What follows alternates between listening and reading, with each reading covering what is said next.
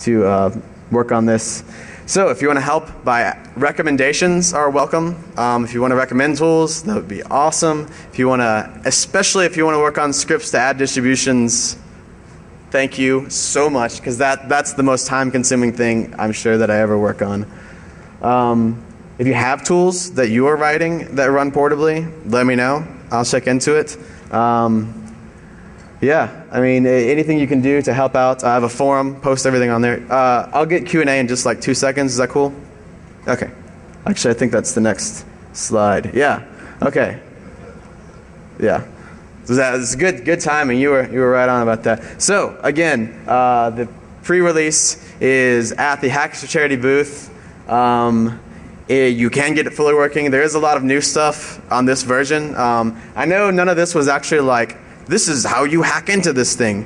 But I did provide a whole lot of tools and some documentation, so if you're starting off the bat, this is a great thing to mess around with. And yeah, if the HFC guys want to come up real quick, we're going to have some free t-shirts. Anybody raise a hand? Hackers for Charity t-shirt? You guys want to come up? Yeah. All right. Raise your hand if this presentation was awesome. Yay! All right. I had to catch you when you're off guard. All right.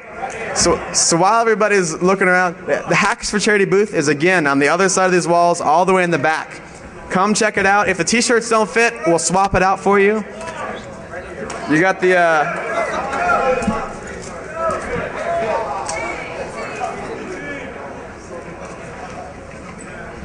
all right, my last thing before I'm going to do a little bit of Q&A. We are doing some auctions there. We got some really cool stuff signed by a lot of cool people. We're auctioning off stuff like this. It's all for charity. We're asking for any kind of donations you want to give, but these are bidding on. We've got a lot of stuff on there that's really cool. Some, of course, one of a kind items.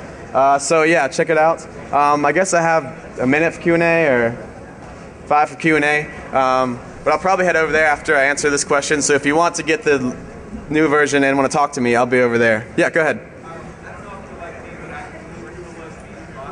Yeah.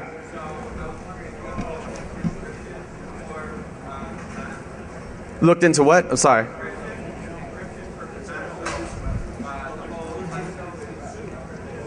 So the problem, the difficulty, he was asking about, he said he loses thumb drives all the time and was wondering about encrypting a thumb drive. Yes, you can. The problem is it depends on your environment. If you're Windows only, you can say, hey, you can slap TrueCrypt on there, encrypt it, and that's great. But if you want to go to the Windows side or OS X side, then you have to get that software working and unencrypting it the same way. So because it's portable, that presents a problem. So yes, you could encrypt a hard drive or a thumb drive just like a hard drive, but because the idea with this is that you can run it on all these different platforms, that makes it a little more difficult. Yes? I don't know about, since that's the bootloader system, I think that it might work on there, I'm not positive.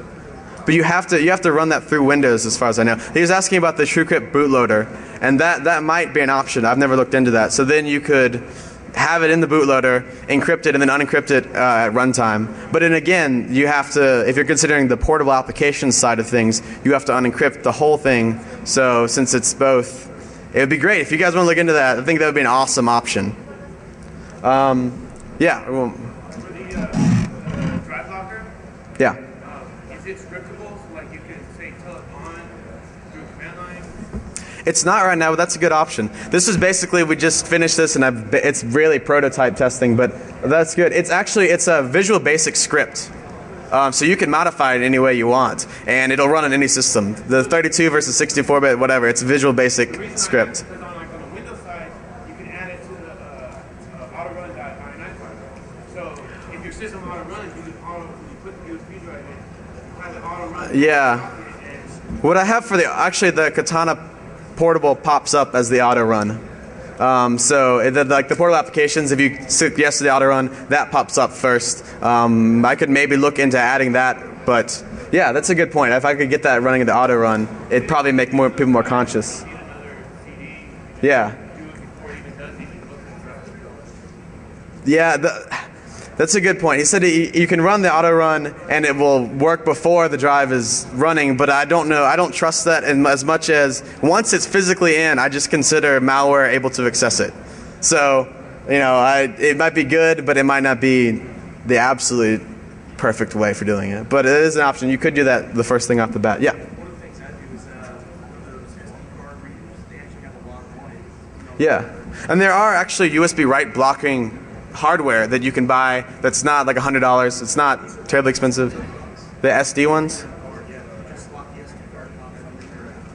So it makes it read-only? Oh, okay. The gentleman here was saying that there are SD card ones, and this should run off of any flash disk, hard drive, whatever. You can install it to your base system if you want. Everything should work there. But you can buy SD card reader write blockers that for like $30. So I didn't know that. That's pretty good. Is it really? Oh, yeah, that might be a good option. So if you can get a USB adapter for it, for a write blocker for the SD cards, if you get a USB adapter, then it makes it more universal. So yeah, that seems like a cool option. All right, I think I'm gonna head over to the HFC booth. You guys have more questions? You want to get the pre-release? We'll see you there.